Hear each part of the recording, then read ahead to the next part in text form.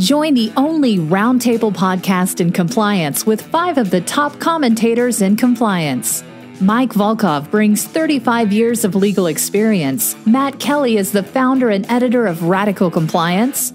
Jay Rosen is Mr. Monitor who knows his way around the culture of compliance. And Jonathan Armstrong, a partner at Cordery Compliance in London, rounds out this top group of compliance practitioners.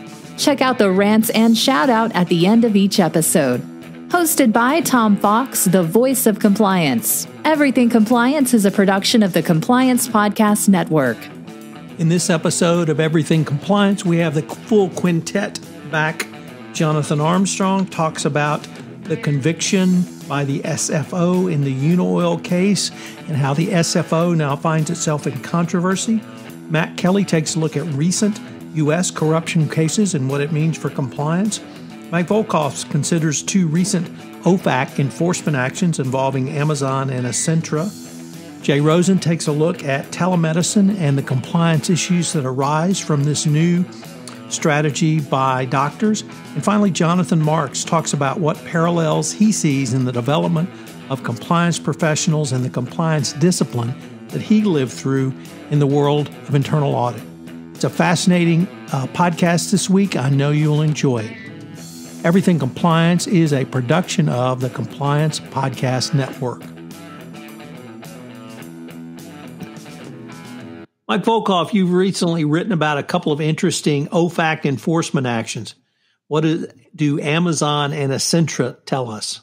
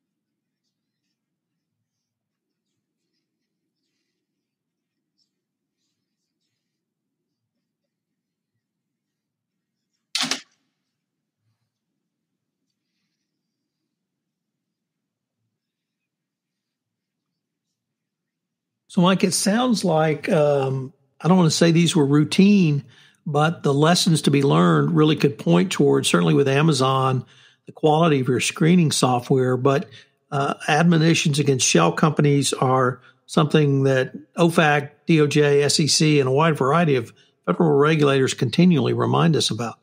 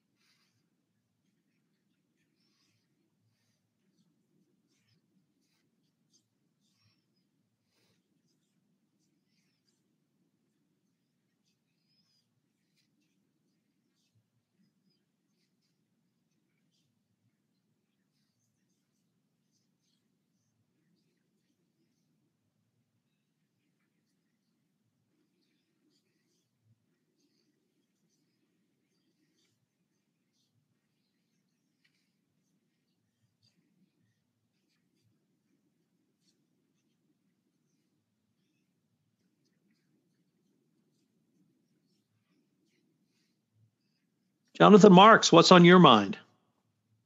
What's on my mind, Tom? Well, let's talk about internal audit and compliance today. How about that? So you want to talk about, I know we kind of chit-chatted a little bit about the sort of the evolution of compliance and the journey that compliance has been on over the last couple of years. And you and I have had numerous conversations. Actually, we all have numerous conversations about the similarities that the struggles that compliance is actually dealing with today, much like internal audit had maybe 15, 20, 25 years ago. I can recall, very early on in my career, we're going back 30 years when, I was dealing with internal audit. Internal audit really was, let's just call them what they were. They were an also ran, sort of a necessary evil. And, maybe they did 3 or 4 audits a year. I participated in some audit committee meetings back then. I was a lot younger than I am today, obviously. But, every now and again, I got invited to go to an audit committee meeting. And, they really weren't taken very seriously. A lot of times it was just they were put on some special projects which were really meaningless. But as far as accountability goes and as far as actually having a real role in driving accountability within the organization with regards to internal controls and policies and procedures really didn't exist. It just did not. And so, you started to see compliance come along as this function, this separate function. And I know we've had conversations about this, and it almost seems to be, for me, to be some of the same things. Lack of resources, sort of some organizations take compliance serious, some don't. With regards to skills and training, there's sort of a confusion as to what really a chief compliance officer should look like. What type of credentials should they have? It was same as internal auditors way back when. Where does the compliance function fit within the organization?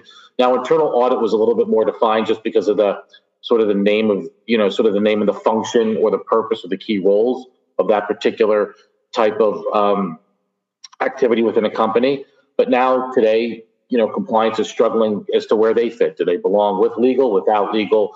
Who do they report to, functionally and actually? So I see a lot of the same things going on today with compliance. And, sort of a now for tomorrow type prediction. I do see at some point, and again, I know we've talked about this before, more of a symbiotic relationship, not that some organizations don't have those already, between internal audit and compliance going forward, just because of the very nature of the specific things that they actually do. If you look and try to understand what their roles are from an internal audit perspective, they're supposed to be independent and objective, and provide assurance and advice on all matters related to the achievement of the objectives of the organization. When you look at compliance, and that's really independent assurance. When you look at compliance a little bit different, but assurance, they're really assurance and validation, adherence to internal and external policies, guidance, rules, laws, and internal controls.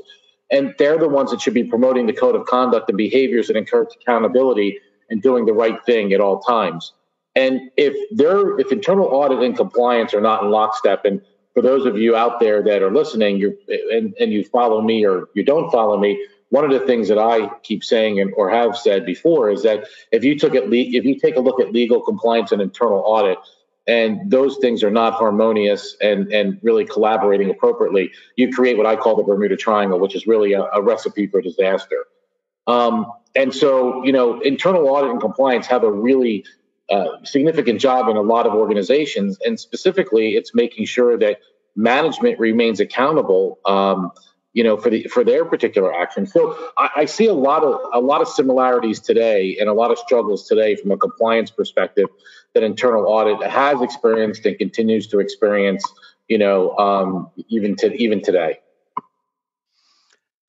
Jonathan, do you see now compliance moving along this path to becoming as established as you and your internal audit colleagues have become over the past 15 or 20 years? I do. I think it's important. I think if you take a look at the governance components of an organization, and one of them being, business practices and ethics, I think that internal audit played somewhat of a role there, but I think compliance plays more of a role there. I think the thing that internal audit really is focusing in on now is, it's not only identifying those risks, but it's also communicating those risks throughout the organization and making sure that, from a monitoring perspective, that those things are properly looked at. And, as we all know now, because of the new guidance that came out, which, wasn't new to many of us, but, all of these lessons learned and this giant feedback loop that needs to be created in order to continue to enhance programs, I think is important, not only from an internal audit, but also from a compliance perspective. So I do see compliance actually becoming more structured, if it's not already, but a more structured function with specific roles and responsibilities, and actually, with key accountability between both sets of functions within the company, both internal audit and compliance going forward. Jonathan, as many of our listeners know, and you certainly know, I'm from Houston, and Enron was the seminal event around accounting fraud in my professional career. Was that really an inflection point for internal audit getting a seat at the table? Was it moving towards that position and accelerated by Enron, or did all of this start with Enron? I think that if you take a look at WorldCom, Enron, Adelphia, HealthSouth, and all those organizations from, what was then or had internal audit, I think that the Enron situation certainly helped tip the scales with regards to the passing of Sarbanes-Oxley in 2002 and then being enacted in 2004.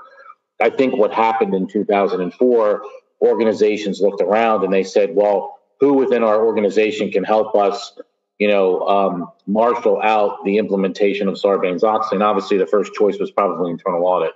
But what we've learned from that is many of my colleagues say that the Sarbanes-Oxley Act was the full employment act for a lot of the accountants out there, which they probably were not wrong. But many of the individuals that actually helped with that and helped try to establish internal audit, it was really plowing new ground, really didn't know what was to be done.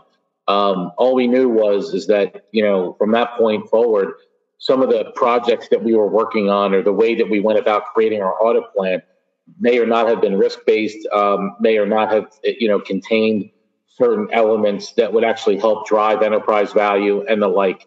And I think what happened when Sarbanes-Oxley was passed, it sort of put the onus and the impetus back on management to make sure that they were focusing on internal controls over financial reporting. And the external auditors certainly played a role there too. So I think the combination of the two, that 1-2 punch there, really helped drive the development of internal audit into a new height that I've never seen before, starting back, after the fall of Enron in 2002, 2003, and then going into 2004 with regards to Sarbanes-Oxley. So I think the answer to your question, Tom, is I think it had a lot to do with it. I think it was long overdue. I think there was a lot of lip service at the board level. I think a lot of the boards, kind of phoned it in. I think what this did was, again, it placed accountability. I think the key word here is accountability. Management has to be accountable. And even today, it drives me bananas that, you look at organizations and you look at internal audit and, you could look at barriers, obstacles, hurdles, and whatever, which, really are defining what the things are with regards to risk. And you can have the best risk program in the world, but if management is not paying attention to any of these things and really doesn't follow through with these things, for example, if you put a control in, if it's not monitored, in my opinion, it's probably useless. And so how do you do that? And if management doesn't do that, if internal audit does that, then their independence comes into question. So, the whole thing to me is this whole concept of accountability, which is one of the things that I think really is starting to drive. And I think what compliance is doing, in the enforcement of code of conduct and, making sure that people are trained appropriately and making sure that we're in compliance with rules and regulations, I think that it's really helping drive accountability, but I just don't see that accountability there yet.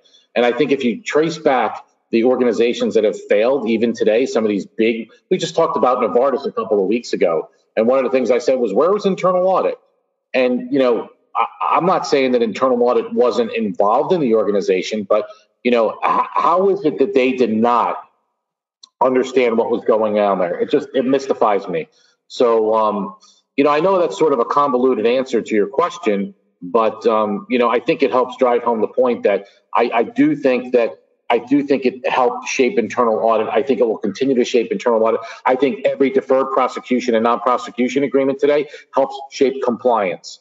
And I also think every failure within the company helps shape compliance. So it's not only what we know, it's what we don't know. And I think that's why the DOJ went back and said, hey, you really need to take these lessons learned and create a cadence with regard to your program as you build your journey and you go from an ad hoc to more of an optimized approach, not only from an internal audit perspective, but certainly from a compliance perspective. And Jonathan, could I bring that forward to 2020 for the compliance function? Because in compliance, as we record this today on July 31st, obviously with COVID-19 and the coronavirus, we've seen the acceleration of trends that were percolating along. And in the compliance function, that biggest trend was the use of data, or I think you've characterized it as business intelligence. Do you see the compliance function now coming out of COVID-19 as really speeding up their movement towards integrating enterprise risk management, a much broader and more holistic approach, as you saw internal audit do over the past several years? I think it's going to help. I'm not sure if it's going to get us to where we need to be. Again, if you take a look at the compliance function and say, there's one of their key responsibilities is assurance and validation. The way we validate things a lot of times is through data. I think if I'm sitting in compliance today and I'm wondering, how do I do this?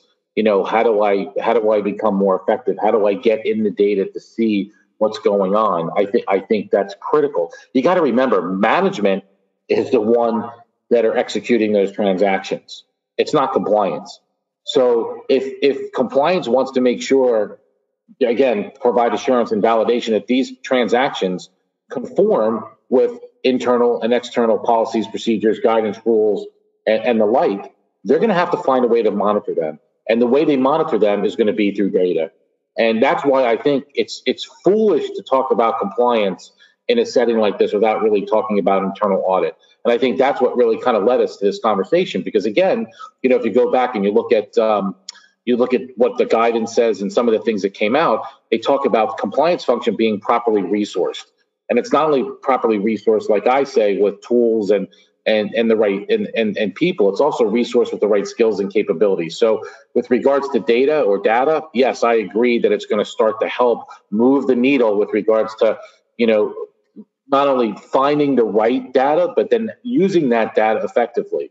I think the biggest mistake that organizations are making today is they're sort of this rush to kind of get into the weeds with regards to data. And they're not thinking about the objective at the end, like, what is this really going to provide us? And, how can we use this effectively?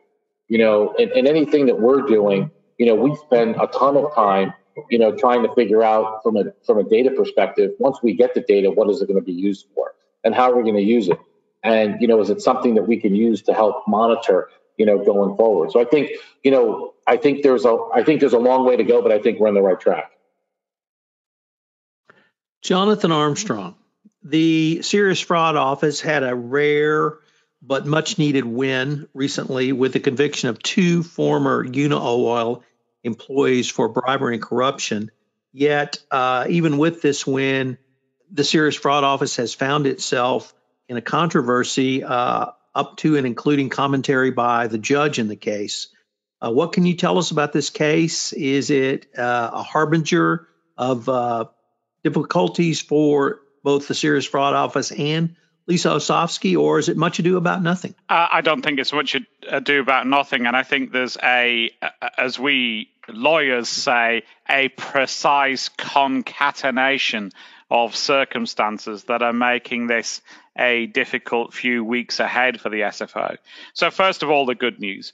In the Unaoil case, they managed to secure convictions in trying circumstances. To be fair, the trial was suspended because of COVID concerns, and then it returned with a socially distant jury. These trials are still before juries in the UK, despite Boris Johnson's attempts to tinker with the system. And they did secure a guilty plea from one individual and secured convictions of 2 in front of the jury after a 10-week trial. The case has continued to be a little bit messy in that the 3 of them could not be sentenced together. We've had 2 sentencing hearings already. One of the bribe payers was sentenced to 5 years in jail, the second 3 years in jail. The person who pleaded guilty will be sentenced on the 8th of October. There's likely to be a retrial in this case of one of the defendants where the jury failed to reach a verdict. And the SFO has indicated that it might join other people into that new trial, which will likely take place in January 2021. And the judge did give the SFO some time to think about adding an additional defendant or defendants. So that's the good news. The case, as I say, was quite a substantial case. It principally involved bribes in Iraq, but also covered Nigeria, Angola, Azerbaijan, Democratic Republic of the Congo, Iran, Kazakhstan, Libya, and Syria. Now, the other part of the case, however, that is unsatisfactory, if you like, was this seemingly unseemly falling out between the SFO and the authorities in the US. And effectively, Unaoil, the company at the heart of this investigation, was owned by, and still is owned by, the Asani family. The founder and chairman, Atta Asani, and his sons, Cyrus and Saman. And Cyrus and Saman have been pleaded guilty to bribery charges in the US, and they also expect to be sentenced in October 2020. Now, it seems as if, as I've said, there's been some, let's say, lack of cooperation between the US and the UK. And the criticism of Ms. Osofsky, the SFO's director, was over the contact that she had with a former special supervisory special agent from the US Drug Enforcement Administration, an individual called David Tinsley. He'd gone on to set up a private intelligence agency, and it seemed that he represented the Asanis, and he seemed to be trying to, we would use the word, butter up the director of the SFO, and had a dialogue with her via text message, where he was effectively pushing for the Azanis to be dealt with in the US rather than the UK. And as a sort of token of that bargain, he said that he could secure guilty pleas from Al-Jara, the individual who did plead guilty, and Akel, the defendant who was sentenced to 5 years in prison. Now, Akel's lawyers had a pre-trial hearing in February, which was not allowed to be reported at the time, but the judge has now allowed that to be reported. And he effectively, Akel's counsel, effectively said that the way in which the trial was progressing was unfair because of this back-channel contact between Tinsley and Osofsky. And the judge said that Osofsky was, quote, vulnerable to flattery in her dealings with him, and that Tinsley was, quote, talking up her talents. Now, the court heard that Tinsley had started exchanging messages, as I said, largely, it seems, SMS messages rather than emails through the SFO's network in September 2018. And this seemed to be despite advice from her subordinates at the SFO that this communication should stop. And the judge has recommended that the SFO hold an internal review of their director's contact with Tinsley to see the lessons that could be learned. Now, it seems that Akel has somehow obtained transcripts of conversations which seemingly were covertly recorded from meetings with Tinsley, where Tinsley was pushing him to plead guilty and cooperate with the authorities, it seems possibly as some sort of a potential bargain to deliver his head to the UK courts in exchange for the Azanis going to the US. And Akel's lawyer in court said that Osofsky had sent text to Tinsley like a teenager who had just found a new best friend. Now, it's important to say that the judge said that he found no evidence that the SFO had acted in bad faith, nor that it had done anything unlawful. And the SFO emphasized that in its statement. It said that it would renew its conduct. But in some respects, things have got a little worse since, for two reasons. First of all, it seems that that complaints have been made to the Attorney General and to the Bar Standards Council about the director's conduct.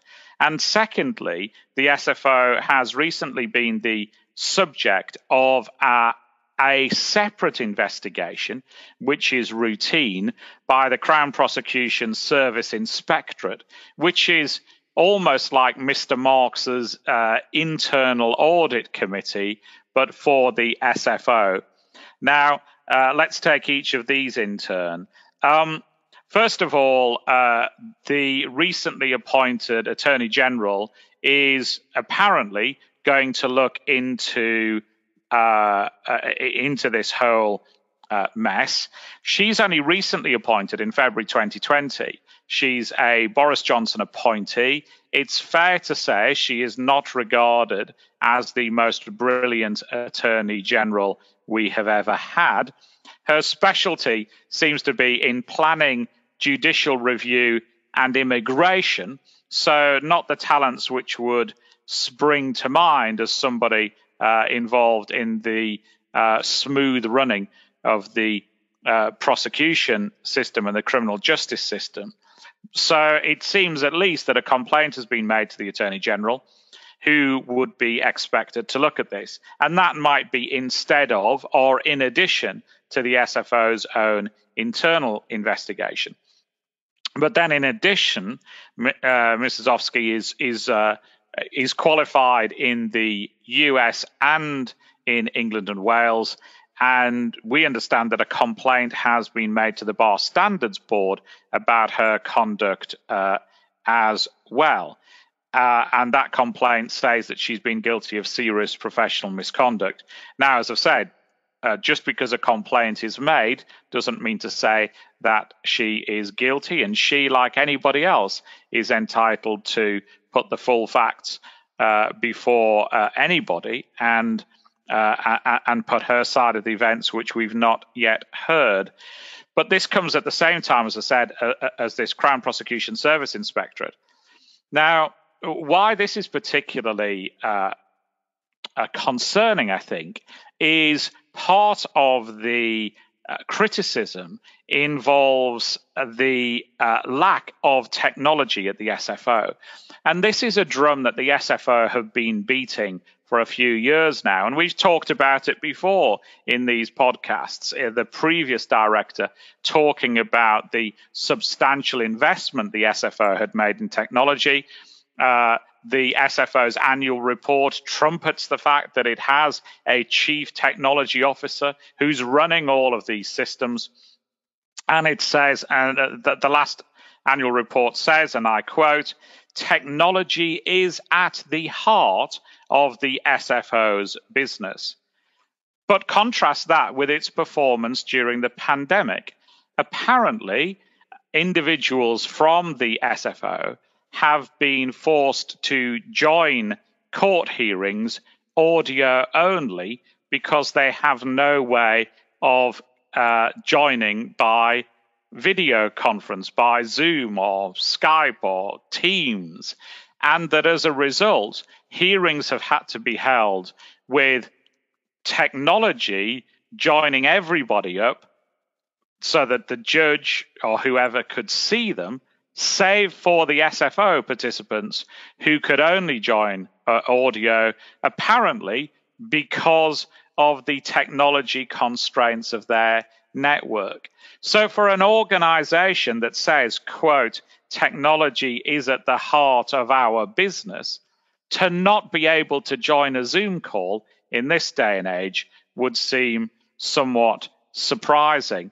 Now, of course, part of that relates to the previous watch, but you would think that most businesses have transitioned from the in-office working to home office working relatively seamlessly, and it's somewhat worrying that the SFO, an organization with technology at the heart of its business, has not been able to transition as well. So, unfortunately, I think it is a difficult few weeks, few months to come. That's not to denigrate their handling of the Unaoil trial, which seems to have got to a conclusion in challenging circumstances. But I think there are obviously some fundamental issues that do need to be looked at. Jonathan, I was not a fan of Theresa May, and I was not a fan of Theresa May before she became prime minister because of her attacks on the SFO. Mm-hmm. However, after doing a little research on this issue and now listening to your recitation of facts, I'm beginning to think Theresa May have been onto something. What do you think this might mean if we take the SFO equation out of it for Lisa Osofsky herself, as a Yank, as an American, heading the SFO?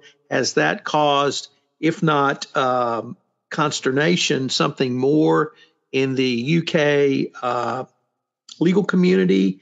And does this really portend, if she did make a misstep in judgment, that she might leave the scene? I don't think it is xenophobia from the legal community, certainly. I mean, we are used to having non-UK regulators and prosecutors. Elizabeth Denham, for example, the current information commissioner, is Canadian.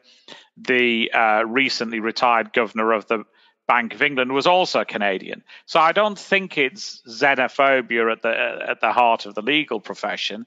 I think it was perhaps an unusual appointment to pick somebody whose primary focus, if you like, has been in the US. And I think a number of people had said prior to the appointment that she would have to understand the differences between the way in which cases are prosecuted in the US versus the UK, and back channel communications and plea bargaining and all of that sort of thing might be acceptable on your side of the pond, but traditionally it hasn't been acceptable on ours. And whether or not these things went on, we're always conscious in the UK that, justice not only has to be done, but it has to be seen to be done. And the fact that people are perceiving that there's been something underhand is not helpful, particularly when we have had allegations that the SFO have been taking shortcuts in the past, with the Cengiz litigation, for example, with the erosion of privilege in ENRC.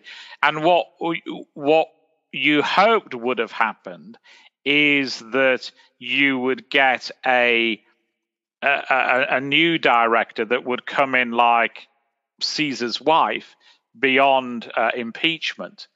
And unfortunately, that's turned out not to be the case.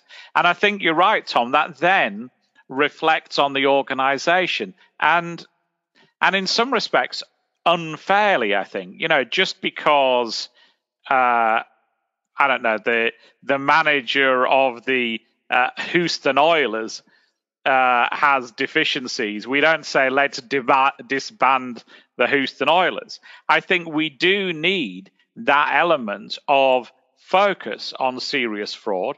We had a very detailed report, the Roskell report, that said that. And we shouldn't take shortcuts, as Boris Johnson is trying to, in terms of changing the rules, reducing jury trials, bringing in emergency courts, etc., etc. We need a robust director of the SFO who's prepared to ensure that trials are fair, that defendants' rights are respected, but still gets convictions when people have been at it.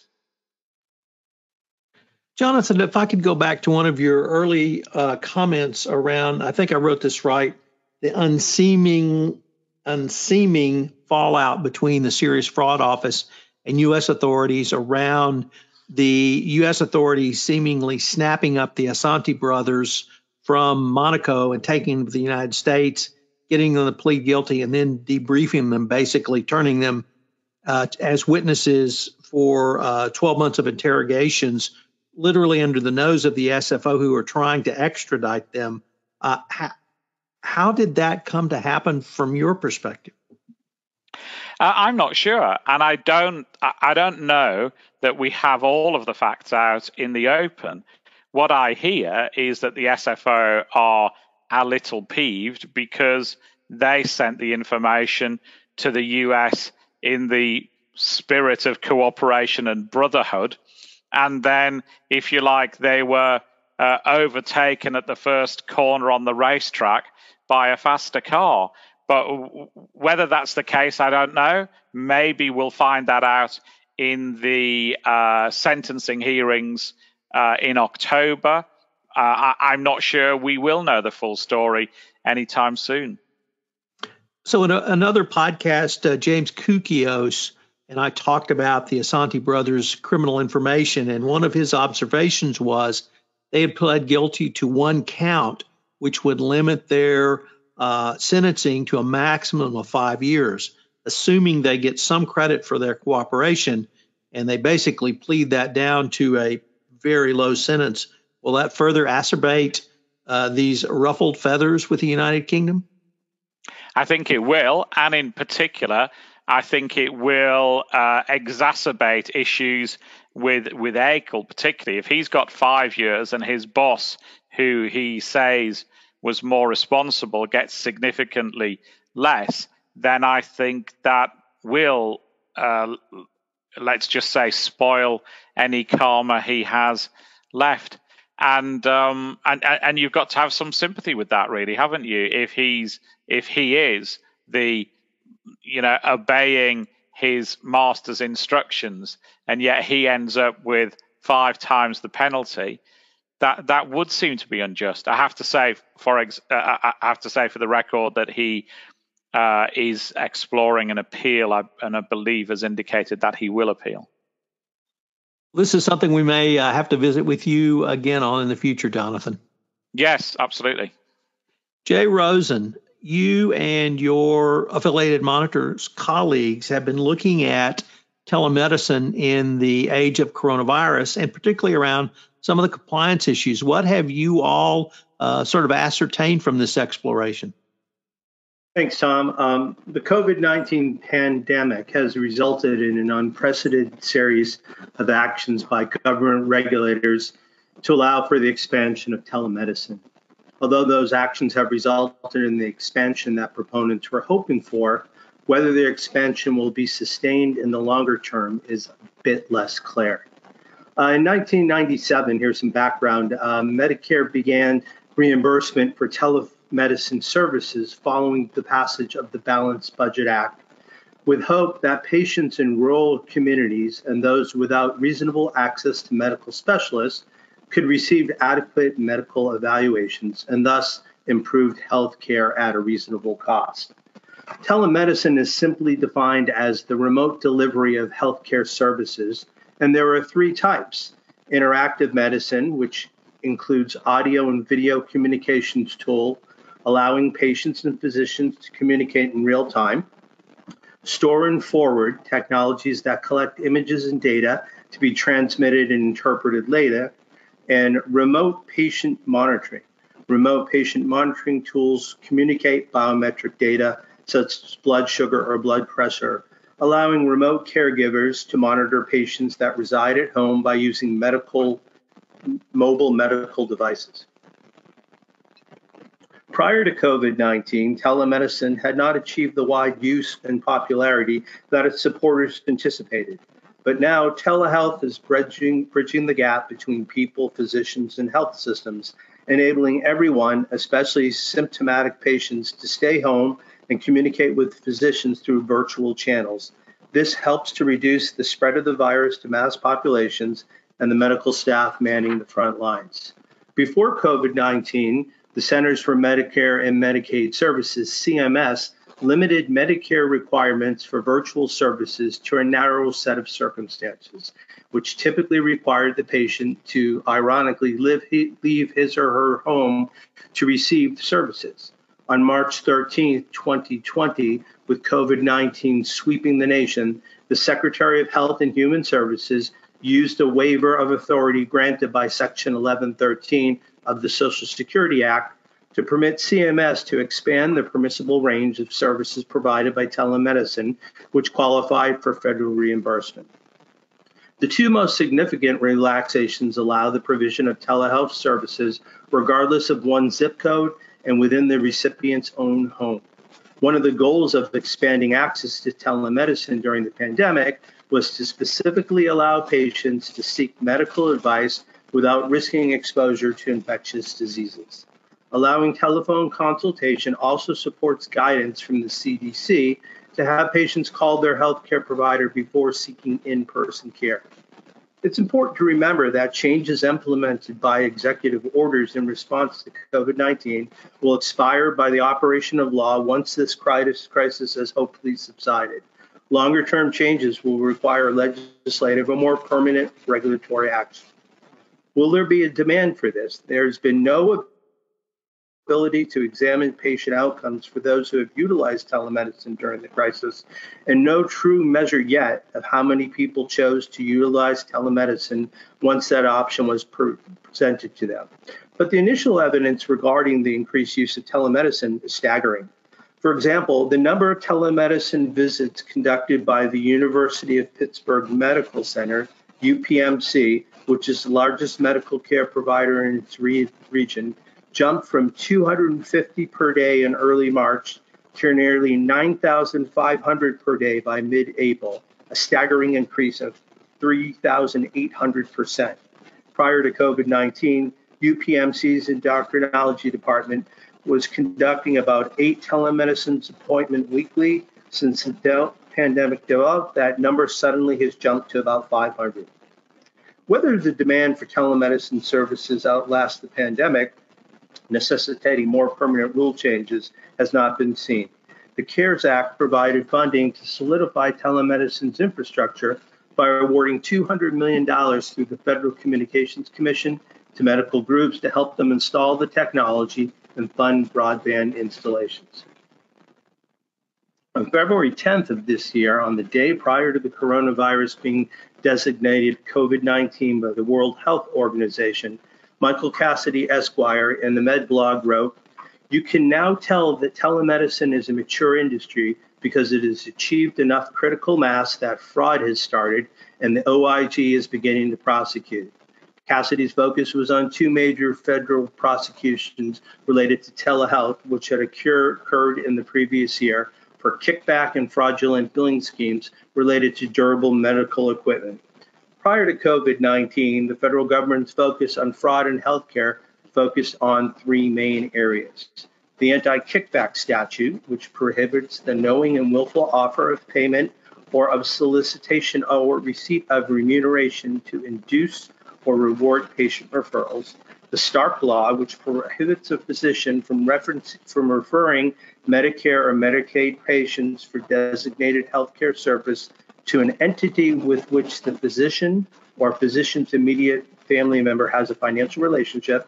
And lastly, the False Claims Act, which prohibits the knowing submission of a false or fraudulent claim and knowingly making, using, or causing to be made or used false records. Anytime you open up a program of this importance in such a short period of time, you're opening the door to all types of fraud. COVID-19 was thrust upon us, and medical providers, as well as law enforcement, are trying to adapt to this new virtual reality. Part of the opportunity for fraud by providers comes from the fact that insurers do not have a baseline model for the types, charges, and frequency of claims generally involving telehealth, and therefore can become more challenging to detect. In conclusion, although the use of telemedicine has greatly expanded in response to the pandemic, all rule changes supporting the expansion have been implemented only on a temporary basis, and no jurisdiction has attempted to modify the standard of care utilized by the treating physician. The regulatory changes have focused upon who may practice telemedicine on a temporary basis, and more significantly, how telemedicine procedures must be documented in order to ensure payment through government-sponsored programs or private insurance. The efficiency of the billing procedures utilized during the pandemic will likely lead to some modifications in the scope of telemedicine if it is permanently expanded. The largest concern posed by the expansion of telemedicine appears not to be related to the quality of care, but rather to the opportunities for improper and even fraudulent billing by providers. It is reasonable to expect future monitoring work in this area will center around financial improprieties committed by physicians and those responsible for their billing. So, Matt Kelly, we have had some very high profile and very public U.S. domestic corruption cases in the month of July 2020. From where you sit, what do you see this trend going? And more importantly, how does it impact the compliance practitioner discipline?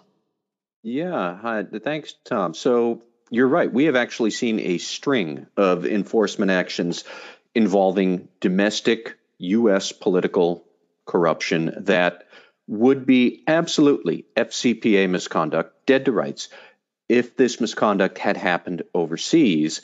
Let me quickly read through the string of them, because in fact there are now 3. We had another one that just happened last night. The most public one, I think, so far is ComEd. They are the largest electric utility in Illinois, and they're a subsidiary of Exelon, where they just pleaded out to corruption in Illinois. They were fined $200 million. They have a 3-year deferred prosecution agreement for showering favors upon the Illinois Speaker of the House, Michael Madigan. in exchange for Madigan shepherding favorable pieces of legislation into law for Exelon and for ComEd. We should note that Madigan himself has not been charged with any misconduct, although I would humbly submit that when the U.S. attorney has to stress in a press conference that you have not been charged, it's only been serving search warrants and subpoenas on your office, you're still losing. But nonetheless, he has not been charged. We cannot say the same for the second case, which happened 4 days later in Ohio, where the feds did arrest Ohio's Speaker of the House, Larry Householder, for taking bribes from a separate energy company, First Energy, which I think runs nuclear power plants in Ohio. Same sort of scheme. Householder and his cronies were taking bribes from First Energy to push favorable legislation into law. And here we have the reverse, that the individual Householder, he is under arrest, but the company involved, First Energy, has not been charged. But they are the company that is involved in this, and I am curious to see what might happen there. And then third, which happened just yesterday, is that on Thursday, July 30th, the feds indicted 3 men who are leaders of the MHA Nation Indian tribe in North Dakota, or I should say Native American tribe in North Dakota. That was a straight up kickback bribery scheme that was alleged here. A construction firm working on the reservations would submit an invoice for $100,000 for an $80,000 project. The Indian reservation would then pay the full amount, and then the construction firm would somehow mysteriously kick back that $20,000 difference into personal bank accounts of these 3 men. So boom, boom, boom.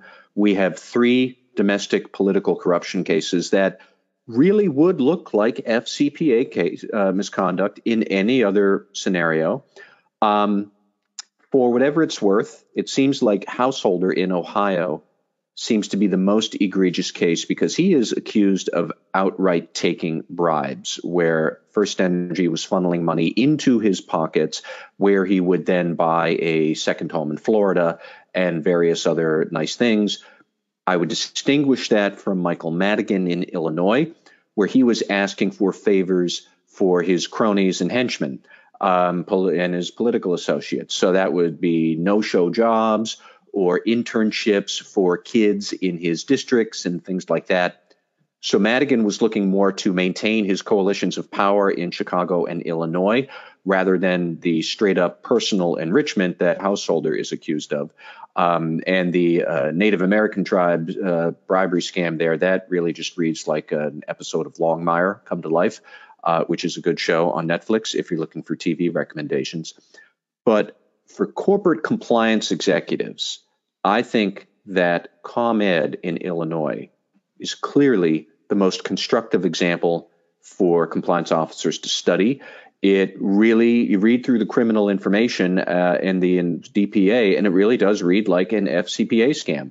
So we had subcontractors who were the associates and cronies of Speaker Madigan. They would be hired by ComEd's third parties for various no-show jobs.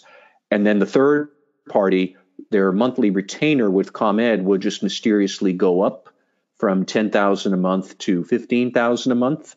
And it would all look good in your vendor payment system because it's just a master contract with a third party. But that $5,000 difference for the subcontractor, that would go into the subcontractor's pocket. And of course, ComEd would not then know that this was a no-show job.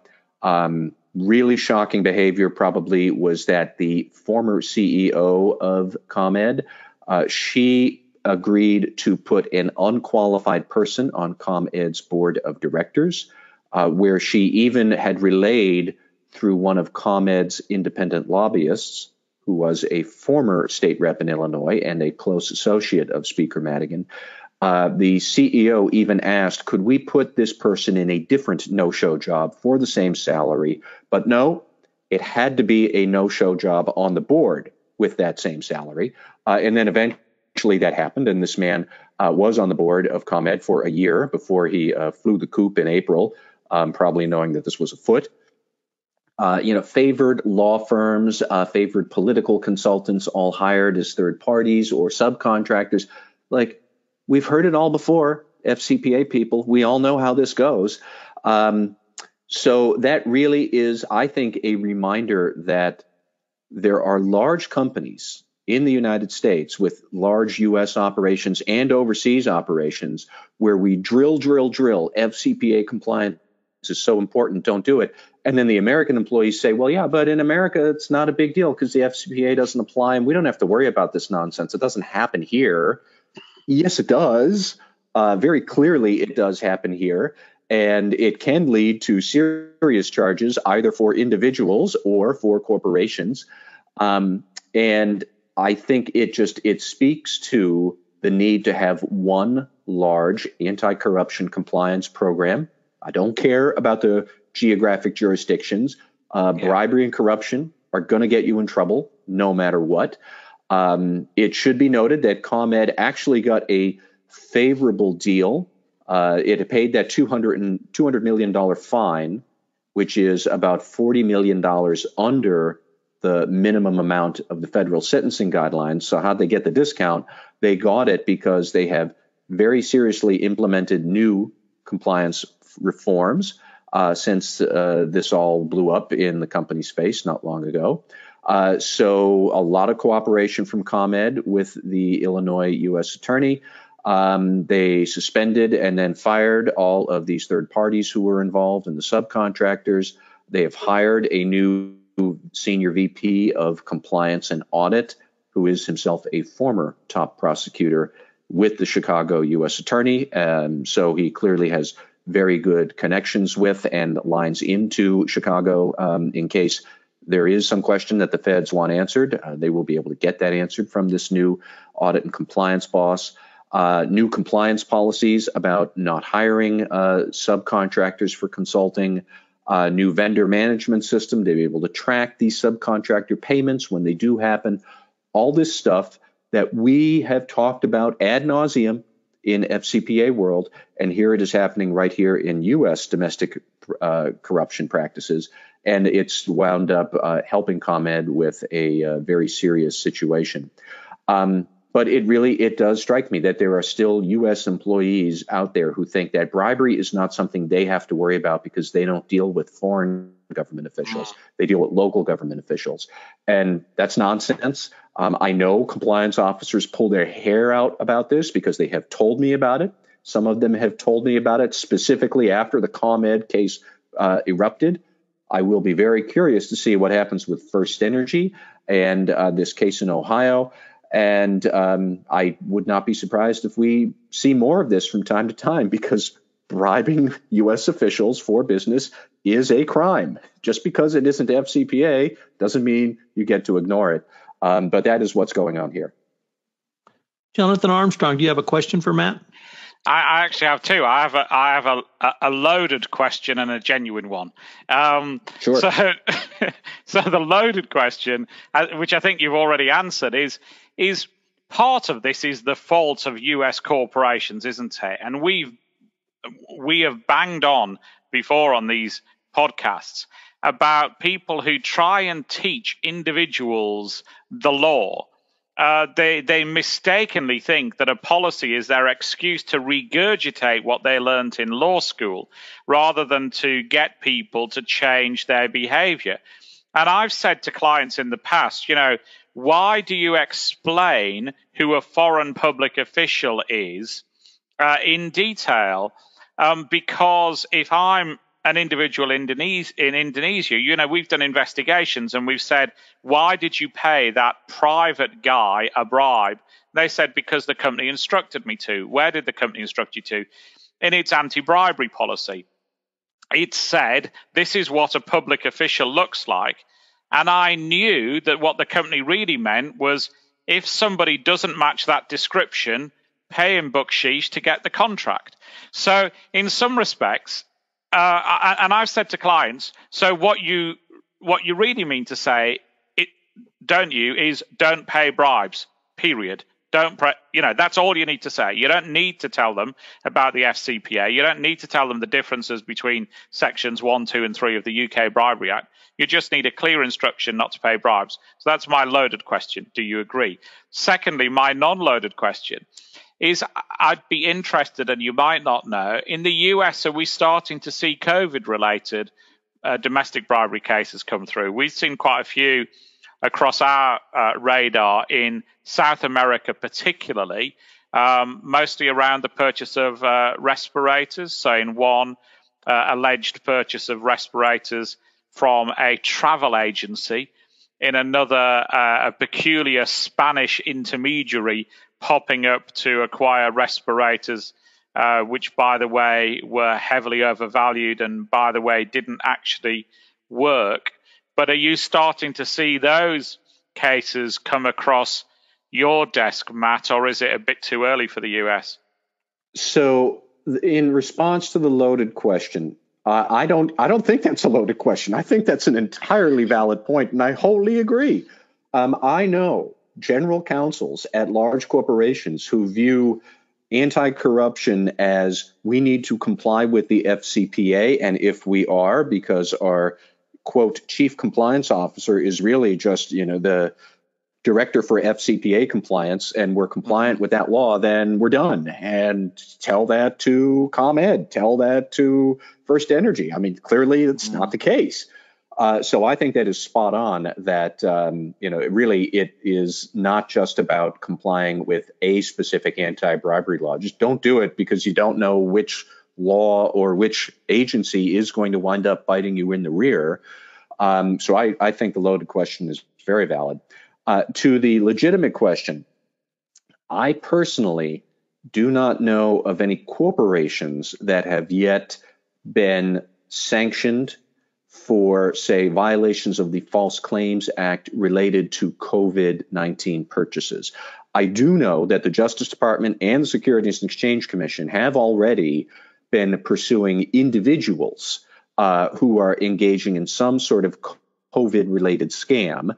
All sorts of scams, from peddling miracle cures to taking government loans for COVID with no intention of spending it thereof, and all sorts of stuff like that. But when you think about it, a ton of government money is gushing into COVID care.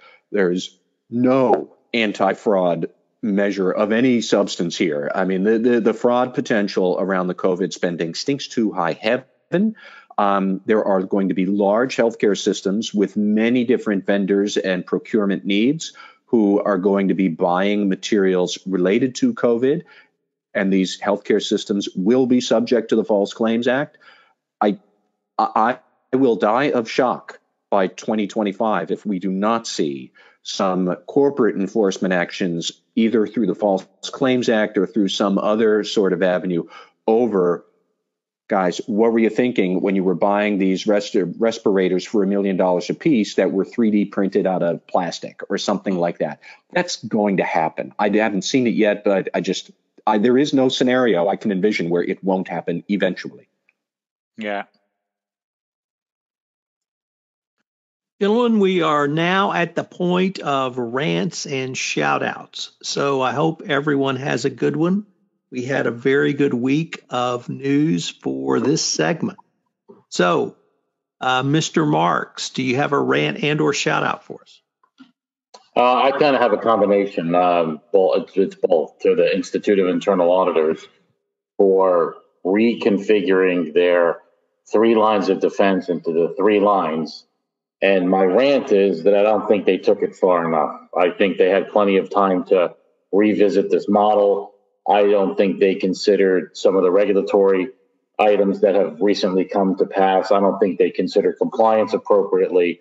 So while I commend them and I think it's a great start and it's certainly a good tool to be used, it's just that. So I have been noodling around and actually have, as you guys well know, I'm notorious for changing models or things of that nature, such as the fraud Pentagon. I have come up with my own model, which I call the enterprise resiliency model. So more to come on that.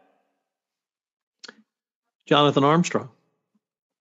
Well, mine's a quite chilled praise rather than grumble this week, and it's to the West Indies cricket team. So cricket, obviously a sport that you haven't played in the US for some time now, partly because the game's too long and partly because it doesn't have enough breaks for junk food. But the West Indies cricket team came over to revive international cricket, which has obviously been locked down through the pandemic. This involved the team firstly taking a 50% pay cut because of issues with the loss of income for cricket, playing to an empty stadium and agreeing effectively to be locked into a hotel for a month or so, many thousands of miles from home. They won the first test in the series. They lost the second two. But without them, international cricket wouldn't have happened. And I think it's brought comfort and solace and excitement to many around the world, not just in England and in the West Indies, but also particularly, I know, in India and Pakistan, who followed the series with a great deal of interest. So well done to the cricketers of the West Indies. Jay Rosen, what do you have for us today? This comes under the category of scratching my head and asking why.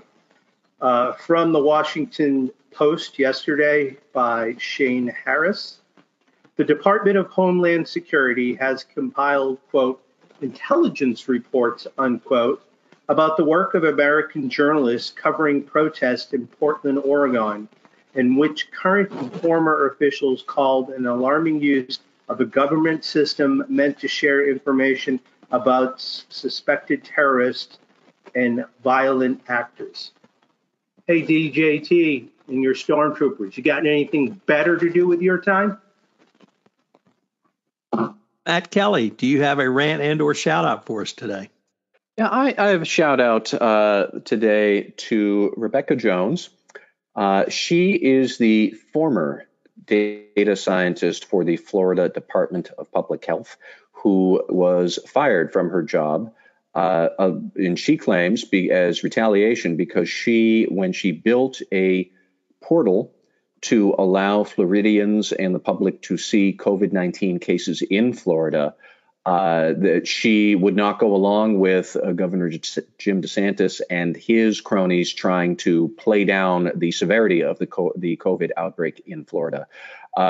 So they were engaging in things like not counting cases or moving case numbers from one date to another to make it look miraculously like Florida was not really that bad, when, of course, Florida is now, I think, officially the worst center for COVID in the United States, worse than New York. And no sign of when it's going to turn around. But Rebecca Jones, when she was dismissed from her job, then went out and built her own portal using Florida healthcare data so people can still get the truth about the severity of the COVID outbreak in Florida. And if it were not for people like her trying to do their jobs, not being afraid to stand up to managers who clearly are not interested in sharing the truth with their constituents, if it weren't for people like her standing up and keep trying to persevere, who knows how much worse the COVID outbreak would be. So thank you, Rebecca Jones, for having the guts to do what's right and then the brains and wherewithal to keep us all informed on your own. I don't think she's getting paid for whatever new portal she is running on her own, but she's a credit to Florida. I am going to rant about Lou Williams. Lou Williams is an NBA basketball player who had an excused absence to leave the NBA bubble in Orlando to go to a family funeral. When returning to the bubble, Lou Williams, a well-known Buffalo Wings addict, stopped to purchase Buffalo Wings, and he stopped at a gentleman's club. Tangentially, I would note he reads Playboy for the articles. But he stopped at this gentleman's club to pick up wings. He ended up eating the wings at the gentleman's club and did not get them to go. And then he returned to the bubble and was put into quarantine. Well, I'm tired of people hammering Buffalo Wings. It wasn't the Buffalo Wings. It was Lou Williams. So this week we had National Buffalo Wing Day. I am a full-fledged, admitted, and confirmed Buffalo Wing addict. So please, if you need Buffalo Wings, don't get them at a gentleman's club. And if you do, get them to go. Mike Volkov, do you have a shout out or rant for us today?